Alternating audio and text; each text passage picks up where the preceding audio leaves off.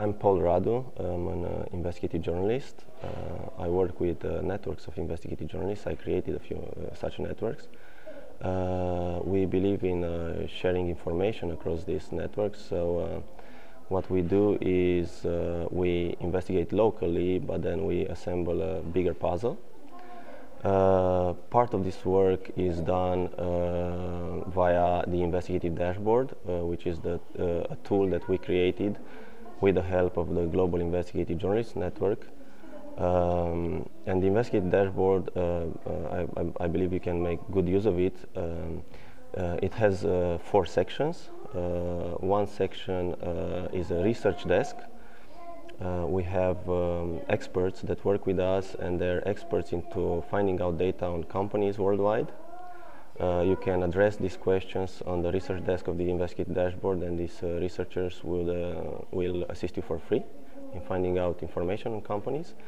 There's another section of it which is an elastic list, an interface towards various registries of companies worldwide. I think right now there are more than 400 such places indexed there. For instance, if you need to get data about a company from Ukraine that is selling something in the UK, you can have access to it through the Investigative Dashboard, and you can see who's running that company.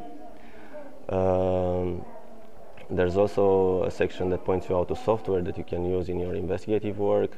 And finally, there's a data vault where we index scraped data, where we index information on companies from various countries.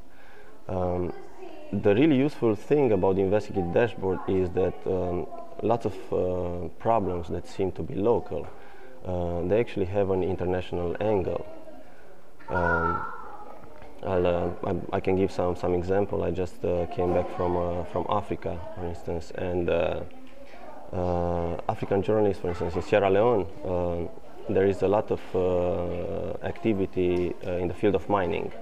And lots of those mining companies are actually listed on the London Stock Exchange. The locals there, the local journalists in Sierra Leone, they don't know how to get company records from the UK in order to find out what these companies are about, especially when they're involved in some wrongdoings locally. So the Investigative Dashboard is helping them find out this data, and we work with journalists from the UK as well, and they can find out more about that company and investigate it locally.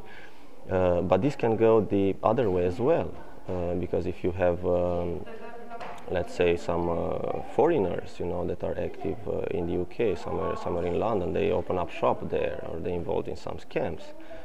It would be easier for locals to investigate these scams if they use not only the Investigative Dashboard, but an array of tools that are out there on the internet that allow you to get in touch with journalists in other parts of the world and allow you to have access to original information on that matter.